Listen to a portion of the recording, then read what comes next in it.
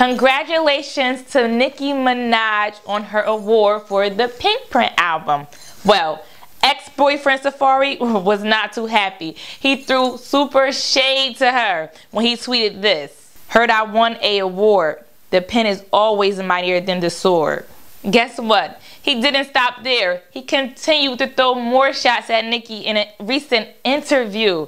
He sat down and said a whole lot of things. Take a look for yourself. There was a story out there that you have a pending lawsuit or a lawsuit with Nikki, and the first thing that comes to people's mind is you're running out of money. You want to answer that? So, like, when it comes down to it, at the end of the day, what's fair is fair. You can't do something and put it on that type of scale. I helped, and I have nothing to do with it. No, it doesn't work like that. So I just got to, you know, go after what's mine. Wow. Now, Nikki definitely did clap back after that one. She tweeted something so cute and classy. This is what she said. Every tongue that rises up against me in judgment shall be condemned. Well, as we can see, we don't know what's going on. But the question is, do you think Safaree is wrong for wanting his rights?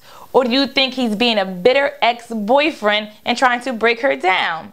It's your girl KM, and I just gave you some juice. Who got the juice? Who got the juice? We got the juice. Now you got the juice.